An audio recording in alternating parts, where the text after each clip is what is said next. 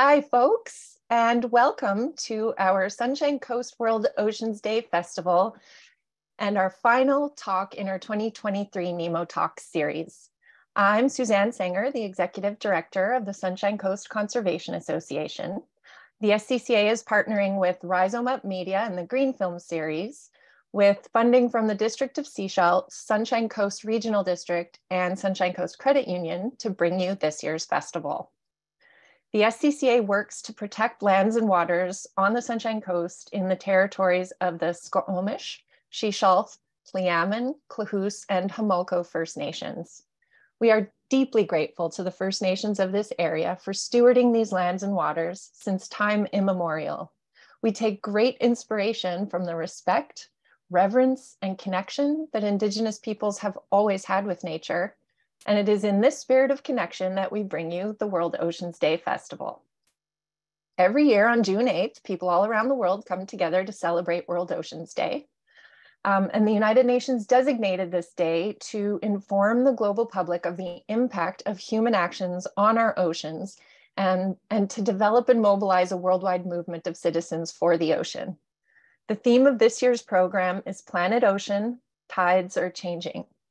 As our planet and waters warm and seas rise, we really have to join forces to tackle these changes and the challenges together.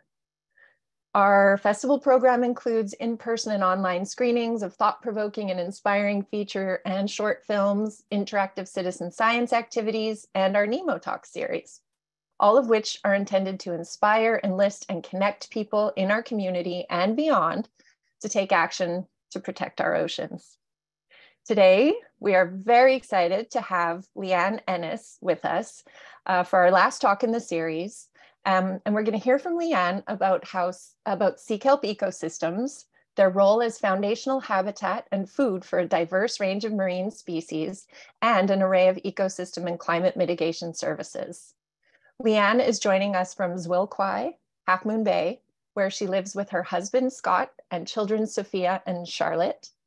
They have always lived and played on the ocean, and each of them has a special connection with the sea.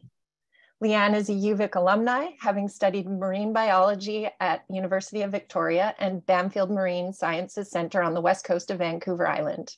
For Lee-Ann, Bamfield was a transformative learning experience which she would recommend for any young biologist. While at Bamfield, she learned how to cultivate red algae and kelp, not realizing then how important that would become today. Lee-Ann is best known to the Sunshine Coast community for her years of dedication and delivery of nature school education programs at the Iris Griffith Interpretive Center. Most recently, she has been cultivating kelp for an aquaculture lease on Nelson Island, and she is now planning to apply these techniques to an upcoming kelp restoration project. Lee-Ann wants to share her experiences with us today and hopefully inspire others to take action to protect and restore our connections with the ocean. I'm going to invite Lee-Ann to please share your screen. And thanks, Suzanne. That was very kind. I'm going to take it away. Okay, let's see here. Oh, there we go. Thanks so much for inviting me. I really appreciate it. That was a very nice introduction, and I just have to applaud the SCCA for all that you've done with Nemo Talks and all the World Oceans Day events that have happened on the coast this week, and that happen year-round. It's a pleasure to be with you. I am here in Half Moon Bay in Zwilquai with my family, looking out at the ocean and spending a lot of time on it every day. And I wanted to share with you the last few years that I've been studying kelp. And first of all, I'll start with a little introductory slide in case somebody would like to jot down my email real quick, because I invite anybody who's interested to reach out, give me an email, follow me on social media, and get involved. There'll be plenty of ways to get involved. For today's talk, I wanted to hit on three themes. Why is kelp important? Why are we losing kelp? And how can we help kelp?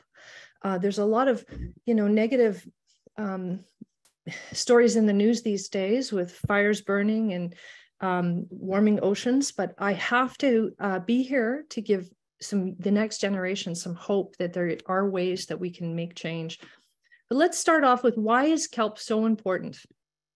Kelp is very important because it covers 1/4 of the Earth's shorelines. Kelp is found in all hemispheres, both hemispheres, and along all continents.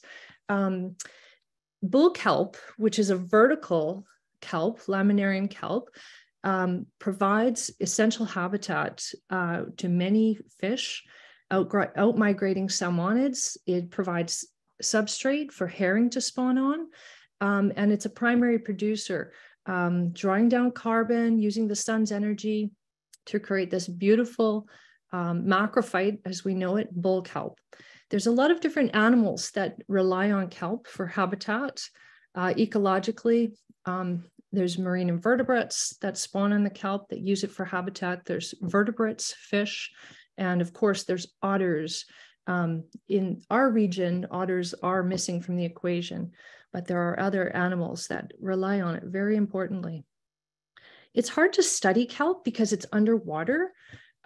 So I often rely on a lot of my friends who are divers who can go down and have a good look to see what's happening. And some of those divers here on the Sunshine Coast have been diving and documenting kelp for many, many years. One of them is a gentleman named Neil McDaniel, who has been studying the inlets and has got his pulse on what the status of the kelp is in our region. He took this photo back in 2007 at Piper's Point. It shows a really nice, thick and diverse kelp forest. It's very important that we do everything we can to keep kelp going. And it's been culturally important to First Nations for generations. It plays a key role in food security. And at times, kelp provides that substrate for herring to spawn on.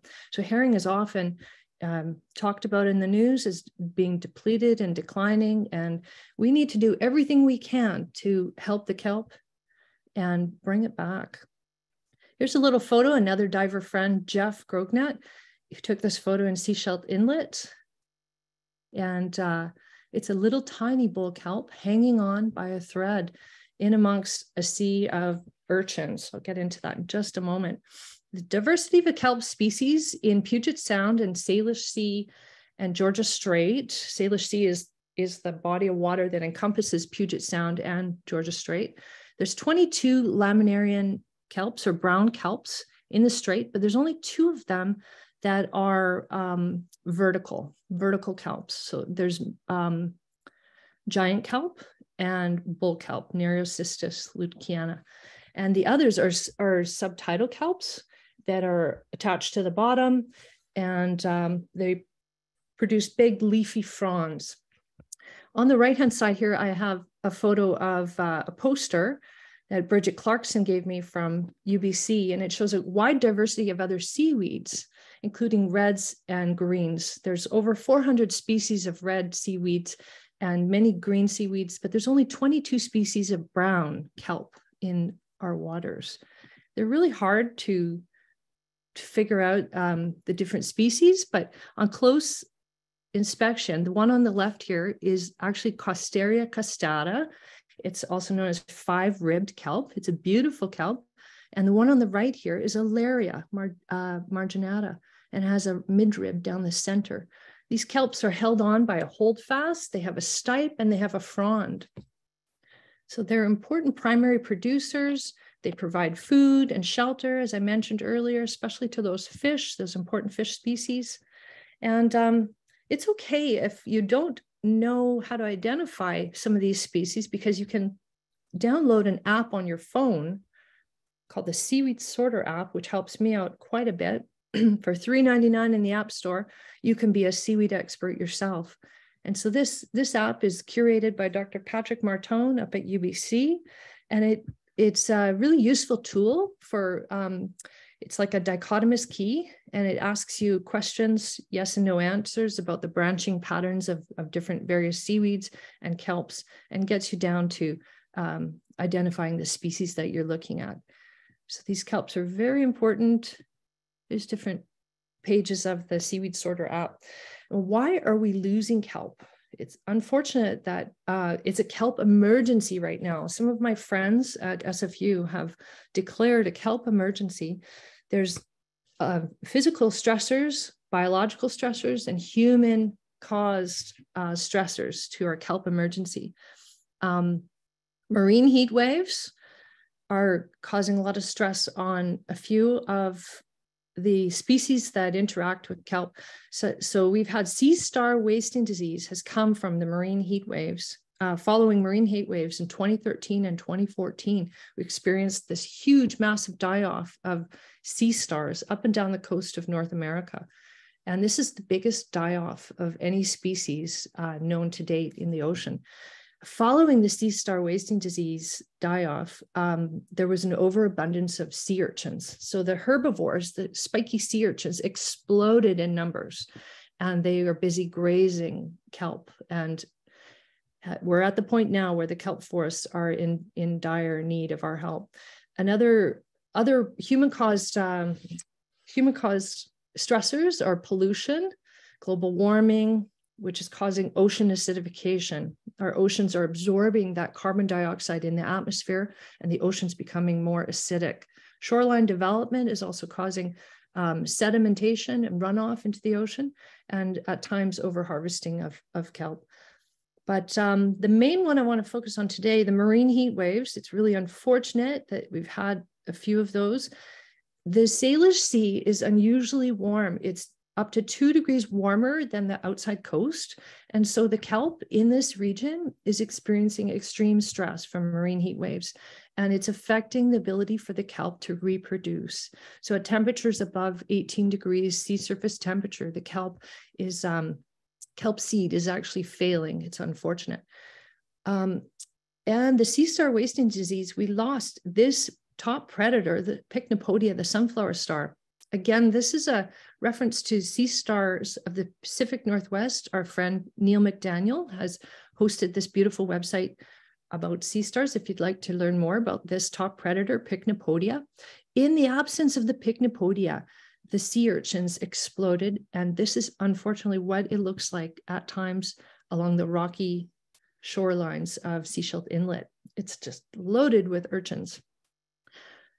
Recently, in the cover of Nature Conservancy magazine, they wanted to explain this in a graphic illustration. We're calling it a sea urchin invasion. And when the Pycnopodia sunflower star is depicted in this little fun, quirky illustration as being the most important top predator of the sea urchin.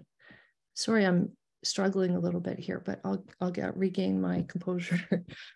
Okay, so Pycnopodia would eat the sea urchin and deal with those sea urchins that we just saw a few moments ago that are exploding. So in the absence of Pycnopodia, the kelp is being grazed. Pycnopodia was recently listed as critically endangered internationally. And luckily, the coastline of British Columbia has wonderful fjords and refugia for Pycnopodia. So there's a few left up our inlets, and the geography is so interesting along the coast of BC that a few of them have hung on, and diver friends are reporting now that they are starting to see a recovery of Pycnopodia. Other people are working on rearing Pycnopodia in order to help the kelp forest come back so that this top predator will take care of those urchins. I was really interested in getting down to the nitty-gritty of the life cycle of kelp. So I looked more closely about 5 years ago at the natural history of kelp, and I wanted to learn about its life history. So I went looking for the source material of Nereocystis, which are these sorus patches. It matures as a macrophyte in June and July in the inlet. And these seed patches fall out of the kelp to the forest floor. And there's an alternation of generations. I'd like to show you. The seed patches come in many different shapes and sizes. Here are a few funny ones. I put this one in on the right. Looks like a butterfly for my butterfly friends that are joining us today. And here's a funny-faced sorus patch. on the left. But the source patch is the seed material of the next generation. Here, this slide depicts the source patch falling out, releasing zoospores. The zoospores settle to the bottom of the ocean. They have a little flagella. They're flagellated zoospores, which is really bizarre. They're motile, and they almost are animal-like in characteristics. So I learned that the brown laminarian kelps actually have a fungal ancestor. They're not related to plants. You can't actually call brown kelps plants. They have the closest relative is a fungal ancestor, whereas red seaweeds and green seaweeds actually have a plant ancestor. These brown seaweeds do not. The zoospores settle out to the bottom. They drop their tails, and then the male and female gametophytes mature. I'm pointing at the male and female right here, and they have sex and produce a zygote. The zygote grows up a blade that becomes the macrophyte that we know in the next generation. If the male and female gametophytes can't find each other, then they're unsuccessful reproducing.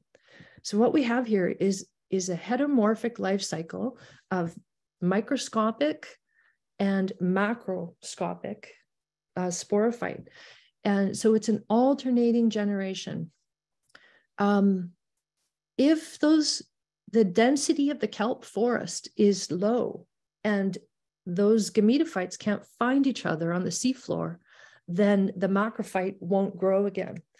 So what happens is the kelp forest, if you get to a critical contraction where there's fewer and fewer and fewer kelp that are feeding seed into the system, it becomes like a negative feedback loop and it won't reproduce again. So you might have gametophytes on the forest floor, but they can't produce the macrophyte unless they find each other to have sex.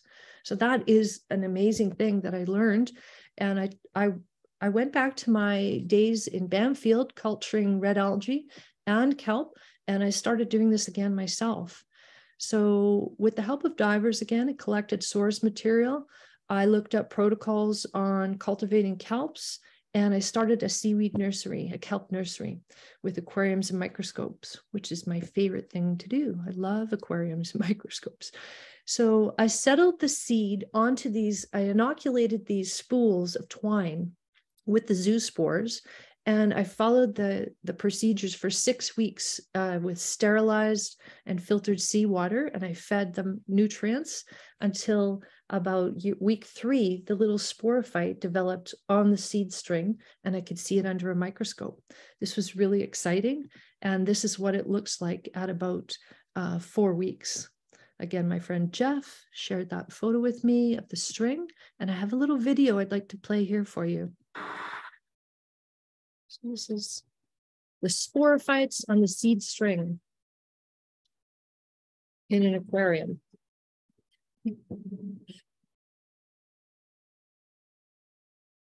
All right.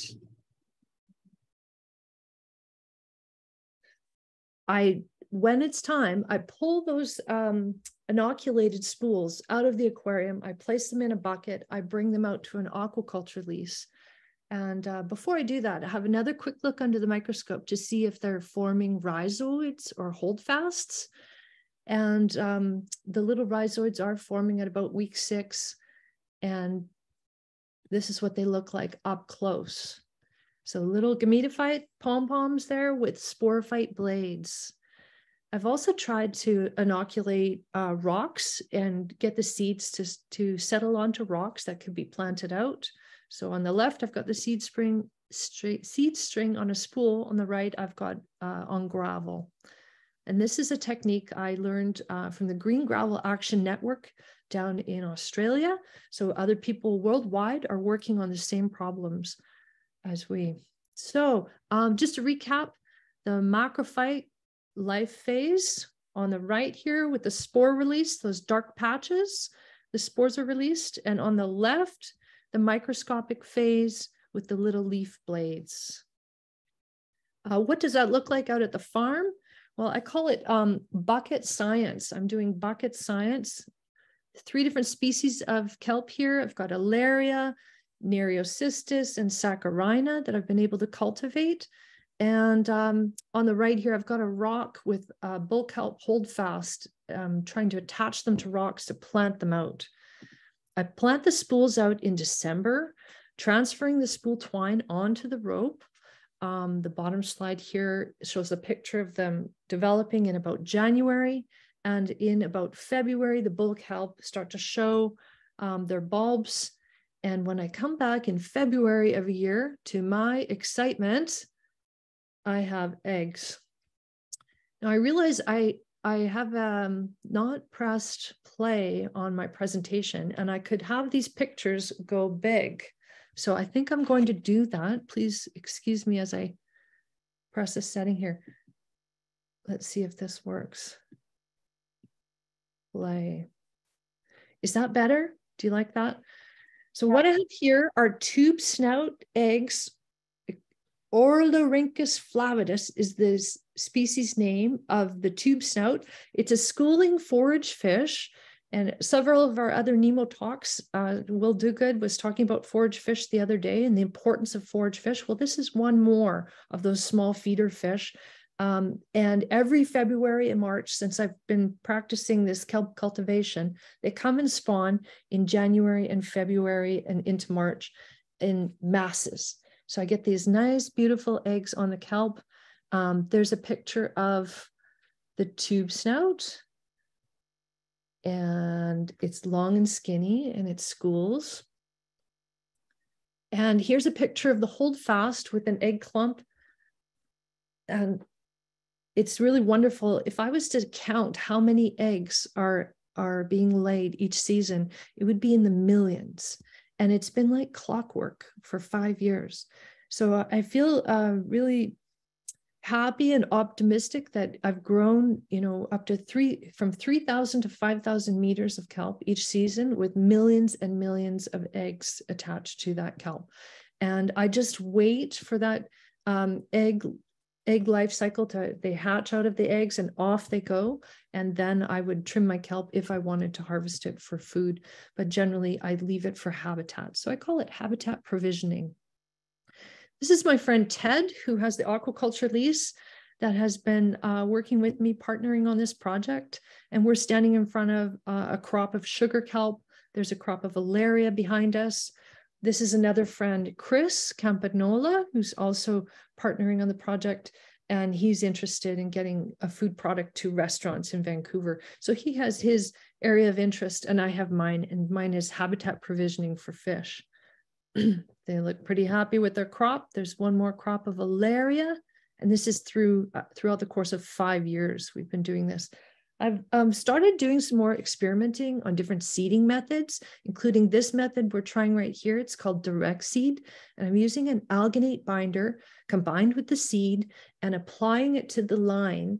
So instead of seeding the twine and deploying the twine onto the rope, we're actually culturing the kelp in a tumble culture, loose, and then adding it in ratios of like 3 to 1, 2 to 1, 1 to 1 with an alginate binder, applying it to the rope, using a catalyst to cure the alginate, and then deploying it into the ocean. And that's a method called direct seeding. So we're practicing many different aquaculture techniques, and I'm then going to take these techniques to apply it to restoration.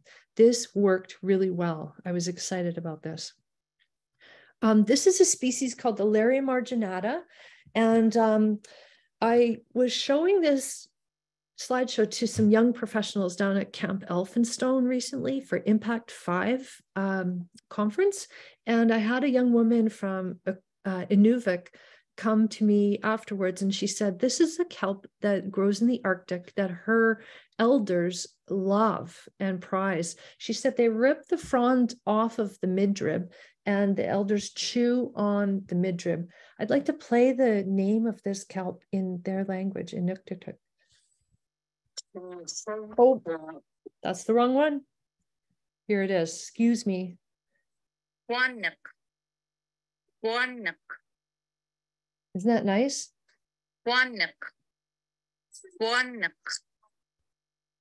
she was really excited to share that with me. She came up and she was just full of life and told me this is their favorite kelp in the Arctic. So there are, as I mentioned earlier, there are kelp on all the coastlines everywhere, including the Arctic. And it's important food. This is food security for people in the Arctic. This is an important food. All right. I presented my findings at a conference called the Salish Sea Ecosystem Conference in, it was online during COVID. And what I was trying to deliver here was the timing of the activities. Like, when does this all take place? I was really interested in when the seeding should happen and when the outplant should happen and when the habitat is being used by animals, by the fish. So I delivered this to a conference and really enjoyed sharing it with people across the border down in Puget Sound are also doing similar work. So we're able to compare notes. There's a slide of all my diver friends out helping. It takes a whole community to do this work. Don't do it alone. There's lots of helpers involved, including my daughter, Charlotte, holding this large piece of kelp here with me. This is Ella, my neighbor. She's out in a rowboat here, checking out some kelp that we grew, and she's helping transfer the kelp off the line onto rocks with natural rubber bands and planting them out. There's Charlotte helping again. So I like to involve lots of young people in this project and show them different ways that we can help the kelp. Here's Camilla Hindmarch on the left. She just graduated from UVic, studied biology. And Callum Riv on the right also finished a degree at UVic recently and came out to help. They're both very interested. I'm interested in holdfast and how the kelp attaches to the rock. So it's a chemical and a physical attachment.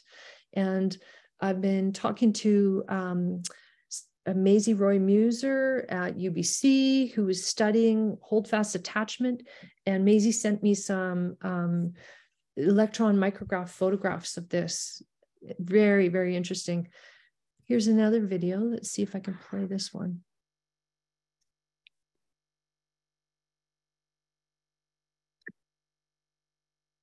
Okay. So what I've done there is I've peeled the kelp off the kelp line. I've attached it to a rock with natural rubber bands. I've deployed it in the ocean and then come back a week or two later, pulled it up in my kayak to have a look at how that holdfast has attached. So the holdfast acts like a holdfast, but it's not true roots. There's nothing being conducted up through the roots of this kelp. It's just an attachment, a way that it hangs on in the current, the fast flowing current. Okay, here's another video. My friend Jeff has kindly gone down and taken a picture of that or video footage of that. Jeff's got an HD camera. He does an excellent job working in the film industry, documentary films. And he's showing here those kelp we deployed. Some of them have bore into the sand. This one has. And you'll see in just a moment a picture of one that hasn't bored in, but those are cultivated kelp.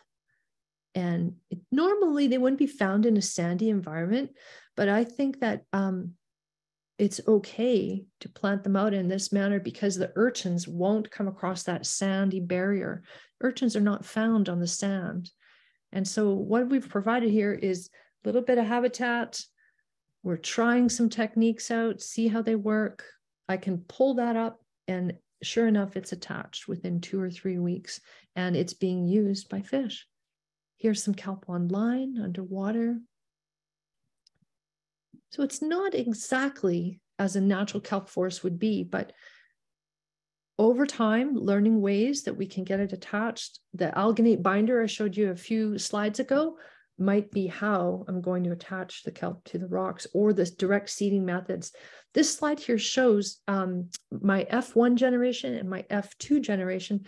So I wanted to know if the kelp that I cultivate can in fact mature and produce spores and reseed or enhance an area. So I collected up the spores from that first generation, and in the same season, I managed to get a second generation of kelp.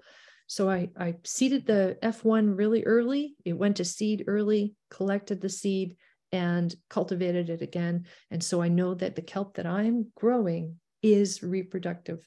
It is possible. But actually, I would like to take my kelp seed from the wild to preserve the genetic diversity. But I wanted to know that the kelp I'm producing will, in fact, produce kelp, if that makes sense. There's a lot of other people working on this problem of kelp decline. One of them is Banfield Marine Sciences Center, which I encourage all young people to check out. Super fun place. And they're applying kelp genomics, genetics, to these questions, trying to come up with thermally tolerant kelp species. And Banfield's owned and operated by 5 Western Canadian universities: UVic, UBC, SFU, U of C, U of A. So if young people find themselves attending one of those universities, they could do some of their undergraduate degree out at Banfield. Would be highly recommended. Friends at SFU are developing cryopreservation seed banks for kelp. And so I've been collaborating with Dr. Cheryl Bisgrove's lab and her postdoc Liam Coleman, sending them some kelp seed, and they've been practicing cryopreserving it. And Liam's managed to work out the protocols for preserving kelp seed and biobanking, saving that genetic diversity in case it does get wiped out. This is the most at-risk kelp in all of the West Coast, is right here in the Salish Sea. So it's important we biobank and we work on restoration techniques to save our kelp. Further up the coast near Haida Gwaii, this is a project that's involving, oh, I'm so sorry. Excuse me, that's my friend Steve calling from the UK. He's a kelp researcher. I have a picture of Steve in just a moment. I'll show you what he's up to. But these folks are in Haida Gwaii. They're involving the Coastal First Nations to do their surveys, do their collections, because Coastal First Nations are so closely connected to those ecosystems. And so there's a lot of knowledge that's transferred between the scientists and the First Nations. And so I really admire the work that they've done up there. Dr. Lynn Lee, I enjoy reading her work. And other people are solving our urchin problem by eating their way out of it. So a company named Urchinomics from Norway, and they've gone to Japan, and they're urchin ranching. And they're collecting up the urchins that are problem urchins, putting them in these ranching trays, feeding them a protocol for 1 month to bring their gonads or those eggs up to top quality uni, which is served in fancy restaurants. Another company named Sumarai in California are doing the same. And I do this with my husband. We head out to Skookumchuck and we bring some rice and we roll up some sushi right there and eat urchins. So this is another way we can help the kelp. Is eat our way out of it. Okay, Sunflower Star Lab down in Monterey Bay, California. I love visiting Monterey. There's like 12 to 14 different marine stations to visit, and this one I actually support. I sent some financial support down to Sunflower Star Lab, where they're rearing Pycnopodia to put back into the ecosystem to control the urchins. So I really love that top-down solution to restoration. Hakai, of course, have many outstations at Calvert Island, many scientists involved in the Hakai Institute. Down in Puget Sound, the Puget Sound Kelp Conservation Plan has been very, very active to work on kelp restoration techniques in Puget Sound. And I'm also in contact with them in provincial working groups, chatting to their biologists. And I've shared some of the work that I've done with their biologist, Brian Allen, and I've got feedback that things that I've suggested, Brian tried and is working for him too. I helped Ocean Wise start a kelp nursery at PSEC in West Vancouver. They would like to do seaforestation. So they brought me in as a consultant and I worked in their lab. We started up a little nursery. And we did a little project with the Tsleil-Waututh Nation. We raised some kelp and we brought it out to Burrard Inlet recently and we outplanted a bunch of kelp. I'm going to press play. Here we go. Some kelp being deployed in Burrard Inlet this spring. That's really cool. That is really cool. is quite turbid. Okay, she just mentioned Burrard Inlet is quite turbid. Yes, it is. So that's runoff from land, lots of mixing, and maybe the sunlight can't penetrate through, might be affecting the kelp or smothering the gametophytes. But amazingly, the kelp persists under the Burrard Bridge. In first narrows and second narrows, there's kelp existing. So this is what we need to do. We need to go to those places where the kelp persists, harvest the seed, grow it out, and put back more.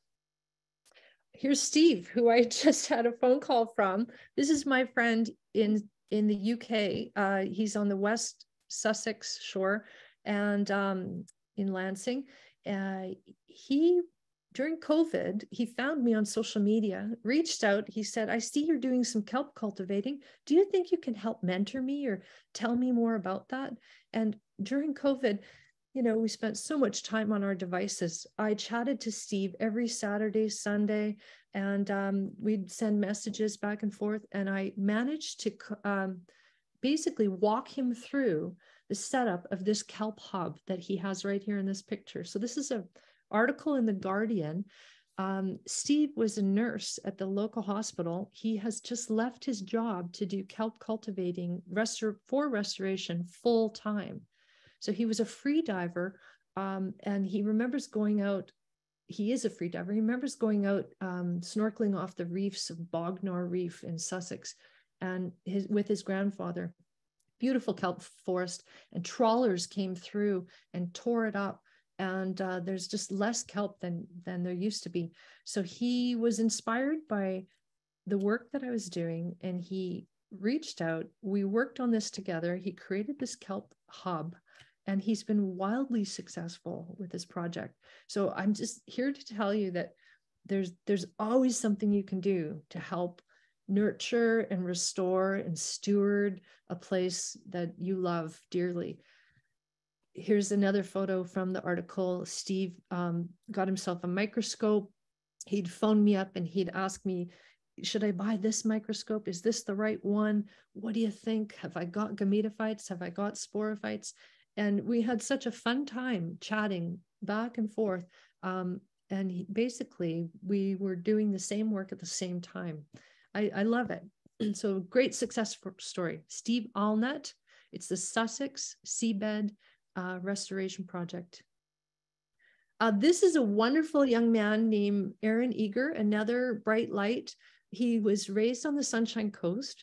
His parents live in Roberts Creek.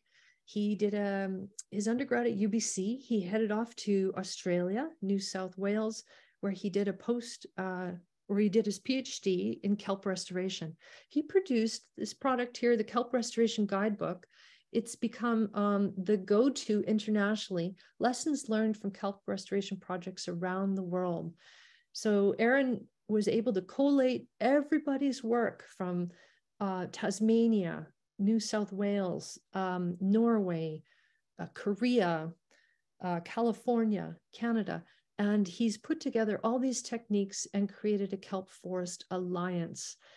He's brought together practitioners everywhere. So I have to say, Aaron's done a wonderful job of creating a community of practice of people trying to do kelp restoration, sharing ideas and techniques and methods. And from that came the Kelp Forest Challenge, a roadmap to help us create a pledge, basically, an international pledge to restore kelp worldwide. So there's a whole platform there. I can log on and look at other restoration projects around the world and see what people are doing, what works and what doesn't.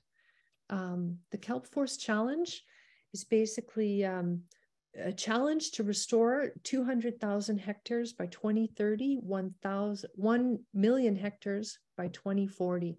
And it also includes protections. So advocating and lobbying our governments to protect kelp forests and also to pledge money towards restoration projects.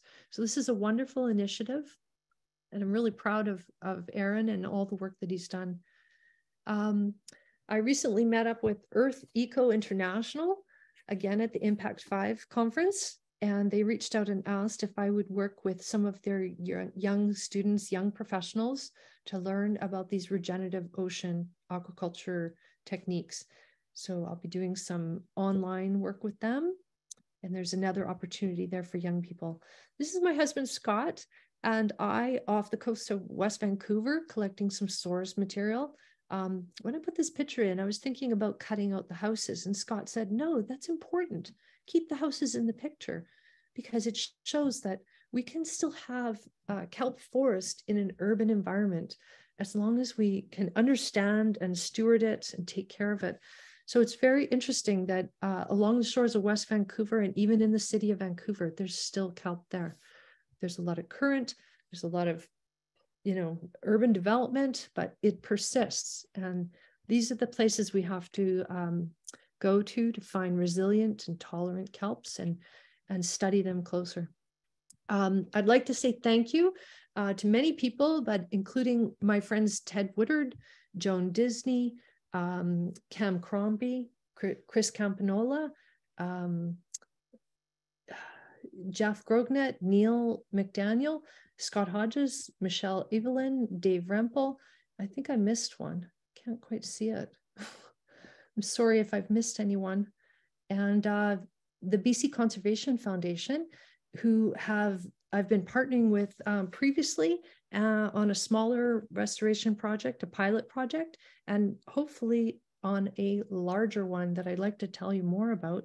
Maybe in the Q&A, I can get into that a little bit. But I really think that the community can all be involved in restoring and stewarding kelp, as well as eelgrass, and all the nearshore environments that we know and love and need our attention. So I wanted to leave you on this one last slide of young people.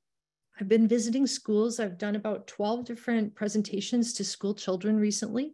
And I was so impressed by this group of young people at Spider program right in Seashell. And there was a young man who came up to me afterwards and he said, I love this. This is so interesting. He said, I'd like to go to UBC. I'm going to study. I love microscopes.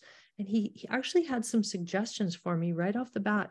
He said, have you thought about using genomics to cultivate thermally tolerant strains of kelp?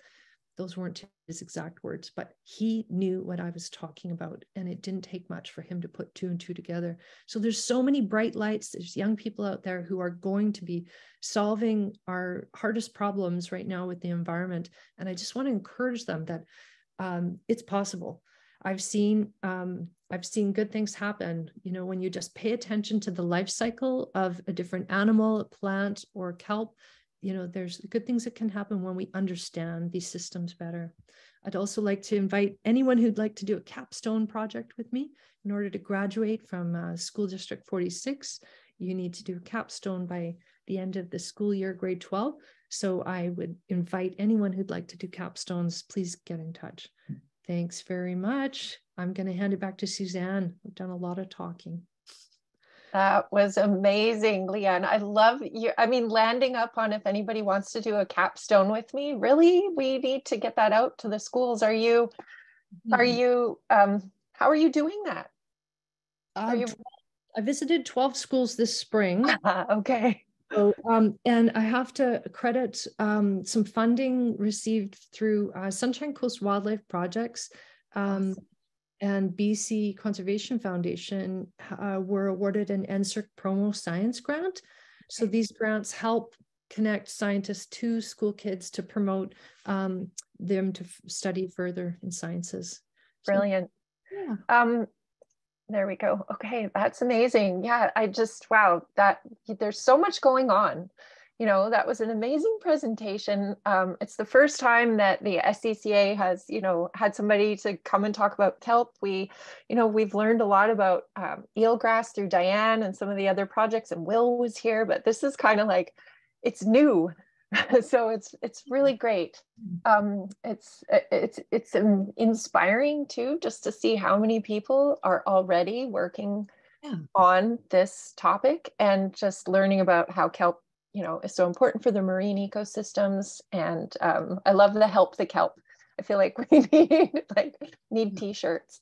So I'm going to move into the question and answer part of the program now, and just a bit for the folks in the gallery. If you want to ask Lee-Ann a question, there already are a couple that I'll start with.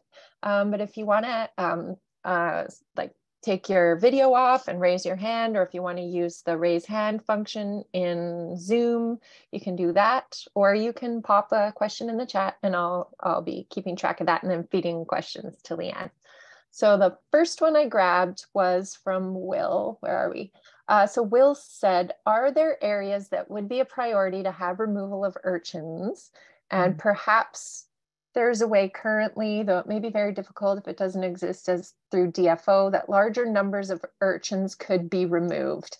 And as a part of that comment, Will was talking about promoting urchin, like eating urchins to, yeah. You bet. Well, the most at-risk kelp that I've seen is, these little pockets in Seashell Inlet, like Neil's photo of Piper Point, for example. These little pockets, there's sometimes just a dozen strands left, and then there's a million urchins right there. Like, we need to take those urchins out of the equation until Pycnopodia comes back to deal with it for us.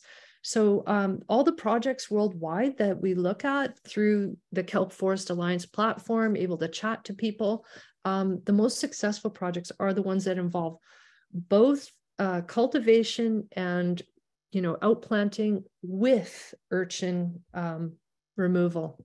So a combination of both.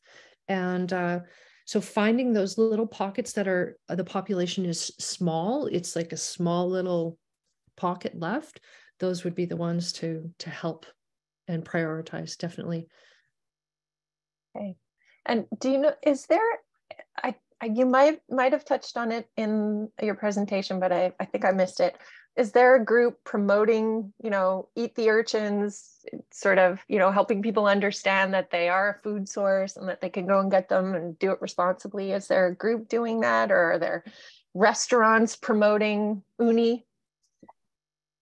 I think all the seafood, the sushi restaurants have uni on the menu, but us North Americans need to wise up and get into it, So I think Asian cultures are certainly aware that uni is delicious and it's a perfect thing to eat, and it's on their radar, but we need to tune in and eat those urchins. I don't know. They're hard to get, right? You need diver friends, or you need to go free diving. Free diving is really popular now. Maybe if there's some free divers out there, or we've just had a week of extremely low tides. I was out exploring on a 0.2 tide the other day, and there were urchins everywhere. So I don't know. It's hard to get your hands on them, but we should definitely look into that. Okay. Diane just asked, how do you do urchin removal? Divers. Divers. Yeah. So this work needs to be funded properly. Absolutely. Right. That's kind of, a lot of times that's the answer. Okay, so another question was, when looking at places to plant kelp, Diane noted that you looked at sandy areas and had success. Did you take into account competition with eelgrass habitat and take into account that kelps should be deeper than the eelgrass zone? Oh yeah. I certainly would not plant over top of a eelgrass bed, and kelp is deeper than the eelgrass. So planting it out at like 40 feet, 50 feet is best. And it's just an example of experimentation, just to see if we can get that kelp to persist without it being grazed by the urchins. So it was just one of many things that I tried. Yeah, and when we chatted earlier, I had that question too, because I wasn't sure about how the different species compete with each other in the marine environment. And I feel like they don't. I think of it as a mosaic. It's never just one and all. It's often patchy. Like there could be, you know, a rocky outcrop, some sandy bottom, and another rocky mound. Like the bottom of the ocean is never homogeneous. It's always varied. And the inlet, of course, with just the rocky shores, and those urchins really, really take to the rock. So these little pockets of sand are just, it's an opportunity for me to try and see if that would be a barrier to them. Think of Thormanby Island. On North Thormanby Island, there's awesome sandy beaches. You know, it's 30 feet, 40 feet, 50 feet deep for a mile offshore or a kilometer offshore. It's still totally shallow waters, but there's these giant nuggets or boulders of rock out there. And so those traditionally had kelp on them in amongst that sandy bottom. So North Thormanby Island had a beautiful kelp forest. The Mercer family can tell me all about it. And that was that's a feeding grounds for lots of different animals. Herring and Chinook salmon are holding off the end of the island there. If I could get kelp back there, if we could get kelp back there as a community, I would love to see that happen.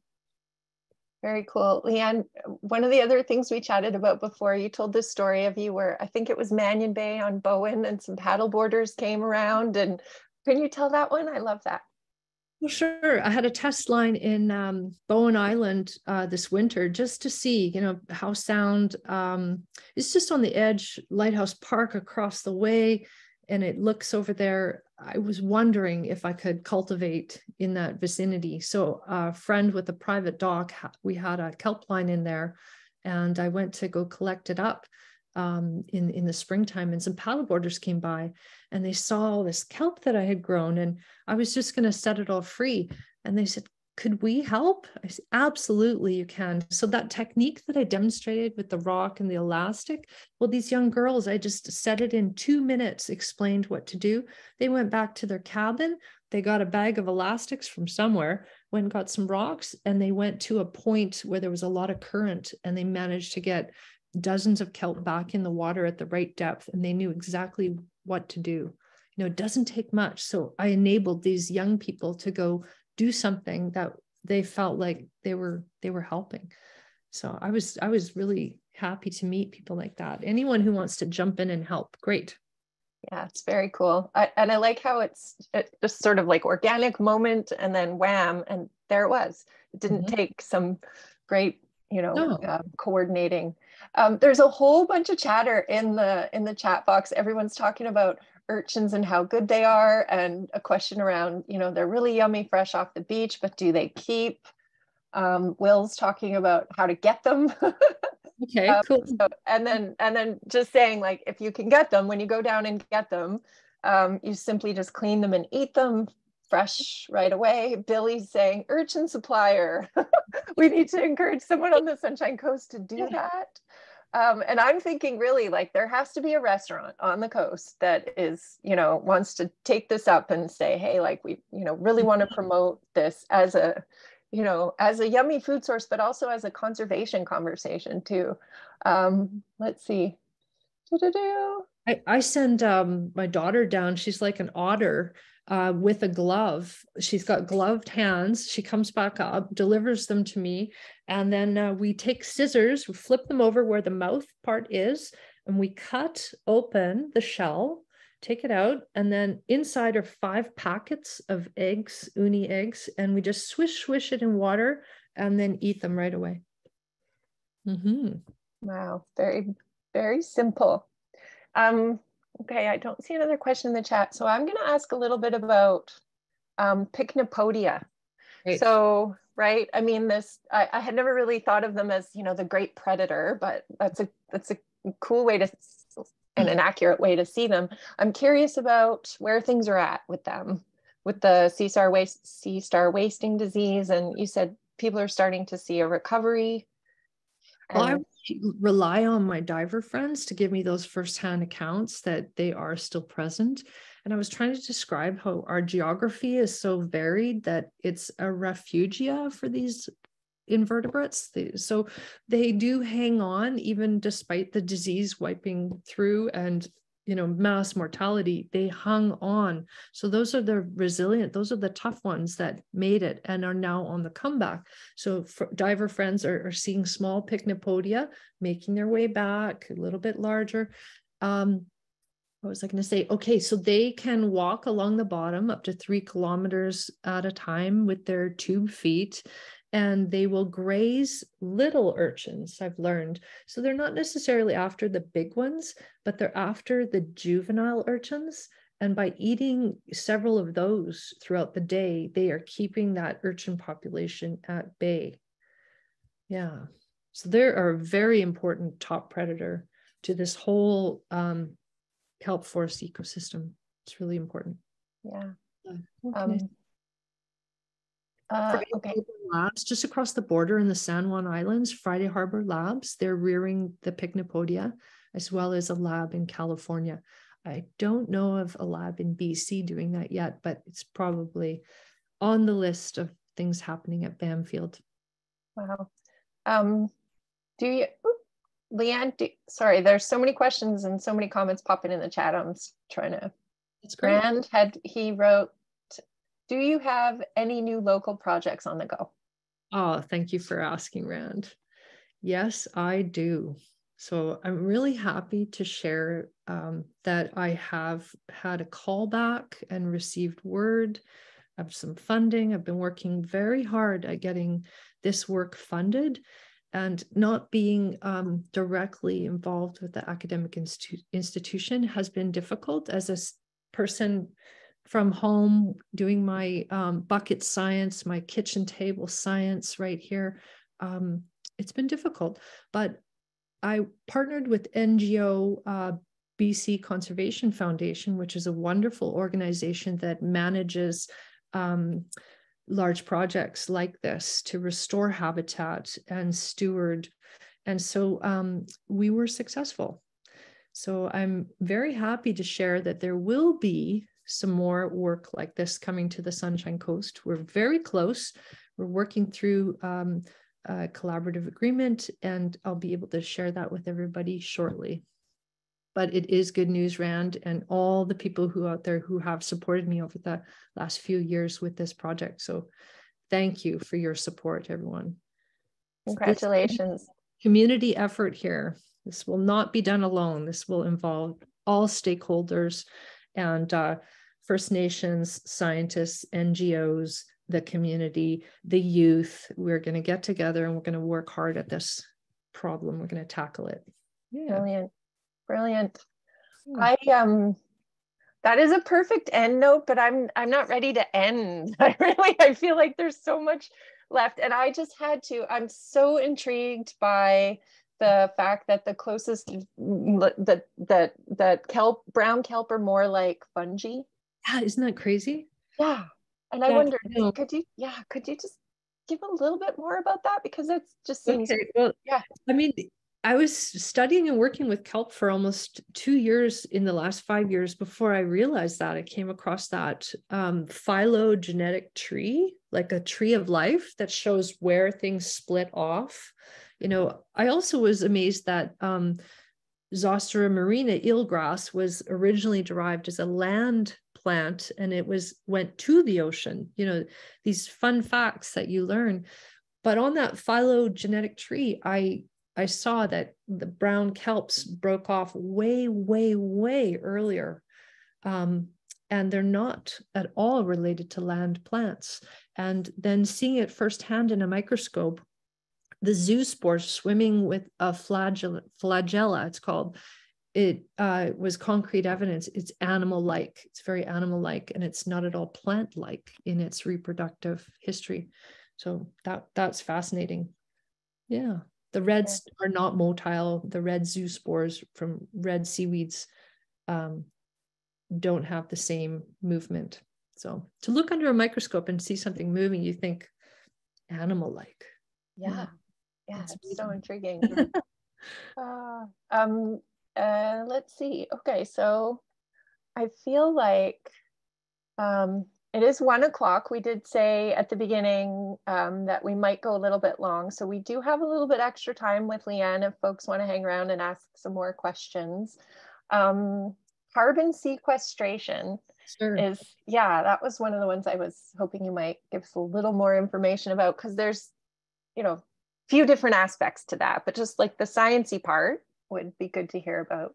Right. And I caution anyone who,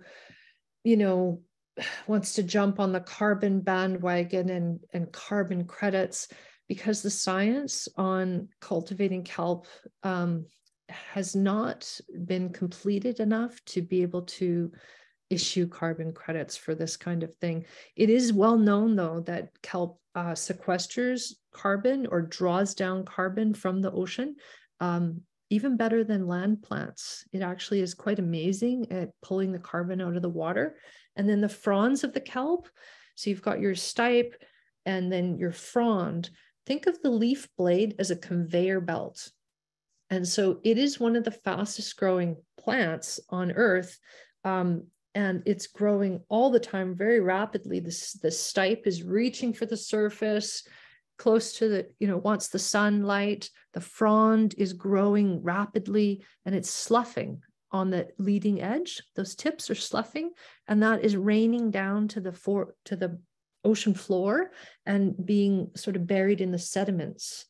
And so one of our top Canadian scientists, Dr. Karen Philby-Dexter, she's been doing a lot of the carbon work, and she said, we're not there yet on carbon credits because it's hard for us to go down to that sediment and do coring in order to study how much carbon is being locked away. In order to capture carbon, it has to be locked away where it's not in the food chain. And often off the coast, kelp is being washed up and it's still in the food chains, being eaten by a number of invertebrates and fish species, ducks and seabirds. But to lock carbon away, it has to be buried in sediments. The good thing, positive thing about the coast of BC is that we have these deep, deep fjords. And so there likely is a large amount of carbon being locked away in sediments, but how would you get down there to get those core samples to study it? It's very difficult.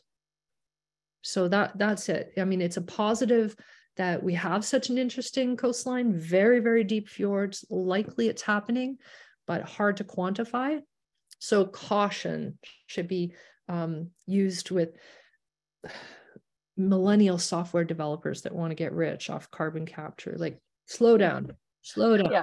Yeah. Well, it's the same conversation in the forest too. And it's not as, deep down and hard to get to, but it really is that, we have to remember that the sequestration and storage is forever storage, not, 10 years storage. So, right. Yeah.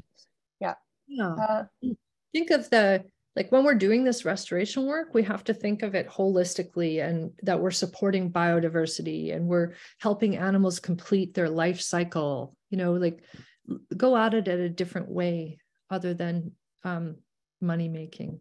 It's about the biodiversity. Yes. Yeah, and that's always one of the challenges, right? Because it is such a hopeful thing and it's such an important part, and everything gets commodified really quickly a lot of the time and can kind of get away from you. So that's where it's a sticky conversation, because it's so important for the sequestration. And yeah, you want to be supportive. Let's see, since kelp aren't vascular plants, does the sugar from photosynthesis in the kelp fronds still get shared with tissues in the stipe and hold fast? If so, how? I sent some of my kelp to a UVic master's student who's going to report back on, I'm after the characteristics of the holdfast, the stipe, and the fronds. So when I sent her my samples, I had them all labeled, holdfast, stipe, fronds. So I'll be able to answer that question soon. But from my understanding, yeah, there is a different concentration of different products in stipe, frond. It does vary. Yeah, wish I could answer that more, but something that's going to come out of this is bioplastics. There's people working on recipes for food packaging bioplastics, and the two main ingredients are going to be alginates from kelp, which is the carbohydrate storage product, and cellulose from trees. And there's a recipe that's been developed at UBC, a PhD fellow, Jordan McKenzie, and to create a bioplastics industry out of those two products. Yeah. Coming soon. You could look up Bioform for that. You might get Jordan McKenzie.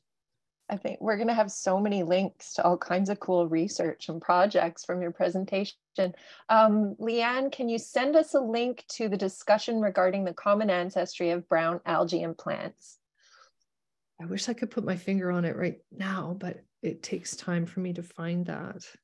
I will follow up with you. Thank you. Yeah, and that's a bit of a good segue too, because we do on the website, on the World Oceans Day website, for each one of our Nemo talks, we're, adding links to all these different resources. And then we've also got a take action page. So on that page, as we have these conversations and people are curious about how they can slot in and participate, then we want to take that opportunity to put those places, that information about how people can take action on the take action part of the website. So I think you've given us a lot of opportunities. And the one that I have written here that I wanted to sort of go back to for a second is the Kelp Forest Challenge, the international pledge. Like, I would love to, I think we should, as a follow-up for sure, we should be promoting that. Absolutely. Yeah. You could visit the Kelp Forest Alliance website. We could advocate our MPs provincially and federally to do more protection for kelps along the lines of rockfish conservation areas. We could be protecting kelp forests, more ocean protections. And actually, I think it will play into the 30 by 30 plan to do more protection. So, these hot spots of biodiversity, like a kelp forest, are definitely places that should be protected. And also funding needs to come to these projects to restore and rejuvenate, eelgrasses and kelp beds. And it is coming. It's just happening very, very slowly. So that's something over the last 5 years I've realized that, it takes time to build capacity. But I do see things happening, and I am very, very positive by what I see. So things are coming together, and there will be more action and more opportunity for sure. But anytime you get a chance to advocate for further protections of biodiversity, please do. Yeah, it's your the Marine Stewardship Initiative, the Marine Reference Guide. Yes, I do. Okay, so last night we had an event, and we had the film Uncharted Waters, and then we were looking at the Marine Stewardship Initiative map afterwards, and it's such a really great tool because you can zoom in on where you're interested in, and we were focused on Howe Sound and all the stuff that's going on there, but it goes beyond. It's a Salish Sea wide project. Yes. So I do have a kelp layer. There is a kelp layer for Howe Sound, and there's a special kelp in Howe Sound called Neo-agarum, and I didn't have a picture in my slideshow, but you remember the two I had? There was Costeria costata with the 5 ribs and the Alaria with the 1 rib. I should have put Neo-agarum because these are the kelps that I'm learning to cultivate. The Marine Stewardship Initiative had me come out to Howe Sound with some divers, and we collected up Neo-agarum, and I was after reproductive Neo-agarum, so with the source. And then I got it to release the zoospores, but I was unable to, and I got gametophytes, but I was unable for the gametophytes to go through gametogenesis and reproduce into the macrophyte. So I couldn't quite close the loop on the life cycle, but it was through the Marine Stewardship Initiative that there's some light has been shone on this Neo-agarum is habitat for prawns. So I always like to show layers of kelp. It's not just one frond down in the subtidal kelp. There's many, many layers. And the Neo-agarum is the nursery for spot prawns of all things. So these spot prawns that everyone loves and everyone's talking about, oh, it's not been a very good spot prawn season. Well, that Neo-agarum needs to be looked at because it's contracting in its range. And so this was something the Marine Stewardship Initiative brought up and brought to my attention that the nursery for spot prawns is that kelp in Howe Sound, those layers of kelp. So there's so much we can be doing and looking at more closely, and we need to do that. And I think making those links too. Yeah. I mean, because my mind always goes from the sea back up into the forest and down through the creeks and in that cycle. And, you know, you mentioned sedimentation and all the other sort of impacts that are coming from the land side of it too. And how, like, I feel like when you talk about the spot prawns that we love to put in our mouths and eat, you know, when we know that the kelp, like looking after the kelp and what we do on the foreshore affecting the kelp and all of that is connected, we're so much more likely to, you know, get the politicians to put money in the pots to do the conservation and to, you know, to facilitate that.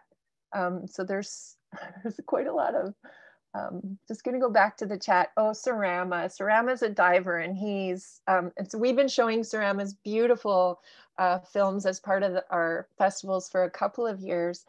This Living Salish Sea is this beautiful movie that he made, and he's just mentioning how another aspect to this is that there's nothing more beautiful than swimming through a kelp forest. So thanks for reminding us, Sarama. Paul says, taking action sounds good. I can think of a lot of shores near us, like near the mouth of Seashell Inlet, that are no longer fringed with kelp. Where and how could I drop some rocks and see if they take? Well, get in touch. Let's talk about that for sure. Yes. And your email address, just to say it out loud, it's vitalkelp@gmail.com. Correct. Okay, good. Will says, any divers on here who want to go collect some urchins and perhaps do a survey citizen science dive? He's a dive master, but doesn't have many dive buddies on the coast. I was literally just having a conversation with somebody this morning before the talk who's an avid diver and who's, I think, might be looking for a buddy. So Will, we're going to have to talk after this. Okay, I'm going to share your contact info. So it's william.paineenvironmental@gmail.com, PANE environmental@gmail.com. Okay, moving through. Collaboration is the new inspiring item I'm seeing happen, which is so exciting, says Diane. Getting interest in all the components that make up habitats is key. It's so true because, you know, there's all these folks working on eelgrass and, you know, forage fish. And, you know, we had the talk on, Will's talk on the interconnectivity between the fish and like the little fish and the salmon and then the whales. So it's very cool. I have to bring up the comeback of the humpback whale, like wonderful. So there must be more of the smaller fish around the forage fish. It's exactly good. Will and can you be sorry, I'm just tracking this. Will and can you be contacted through the SCCA? We see your message here, but we can't see your last name. Will is posting. Everybody, what we're going to do is we're going to post both Lee-Ann and Will's contact information on our on the page on our website that is about this specific talk. And if you want to pop your contact information into the chat, or I think Ian's going to start loading up the chat with some of our contact info. So where you can contact us directly by email, and then also our sign up to join our mailing list. And if you registered through the events on the World Oceans Day website, then we will have tracked you through that as well. So I feel like, yeah, it's 1:15. I think we're probably gonna maybe end it here. If there's a last question, or Lee-Ann, if you had anything. I just wanted to thank you very much. You know, you're very, very welcoming, reaching out beforehand, and your team that has helped throughout all of these talks has been wonderful. And I was a little nervous in the beginning, but talking to you here at the end and with the community is where it's at. So I appreciate you hosting and doing such a great job, Suzanne. Thank you. Thank you. Thank you so much, Lee-Ann. And with that, I guess I want to just say thank you to everybody that has participated in this festival and in the Nemo talks. We've learned so much, and the talks themselves, you know, we're putting them up on YouTube and putting them on the website, and these are resources that we're going to have forever, right? So please share them around and encourage people to get in touch and get involved, and you know, click the links and sign up for engagements and activities. And obviously too, from the SCCA's end, we're so grateful to all the folks who've participated with us and given of your time. And we, you know, obviously couldn't do this without you. You're a huge part of it. It's so inspiring to hear and just connect with all the folks doing all this amazing good work. Because sometimes, you know, it's hard to remember that all these good things are going on when we just see the negative stuff. So this is a really important part of the conservation conversation. It's just learning about the good work happening and the changes that are being made, whether they are slow, and there's a lot to do, but it is happening. So let's see, so we don't have any talks left, but we still have amazing films up on the website. Ian, I think, is posting all the links in the chat. Again, we've got some feature films that will be up on the website for, you know, they just stay there. Please go check out Sarama's beautiful film. Billy Carroll she's curated this amazing collection of short films that relate to all of these different topics and the Nemo talks. And yeah, I hope everybody will go and, you know, keep visiting and keep watching and get involved. And again, I'm just going to say huge thanks and a shout out to our sponsors, District of Sechelt, SCRD, Sunshine Coast Credit Union, Rhizome Up Media and the Green Film Series. Billy Carroll is amazing, and we're so happy to work with you. Diane Sanford and the Friends of Forage Fish, Angela Kronig and our working group. And I got to keep saying it, this year we actually got the Gibson's Marine Education Center to jump in on the festival, and they hosted a bunch of events and a movie in the park. And so, you know, we're building this collaboration too. So that's really inspiring. So I'm going to leave you all with that and say, you know, thank you so much for celebrating our oceans this week for the festival, and we'll please join our mailing list, and we'll send you more information about all this stuff. And thank you.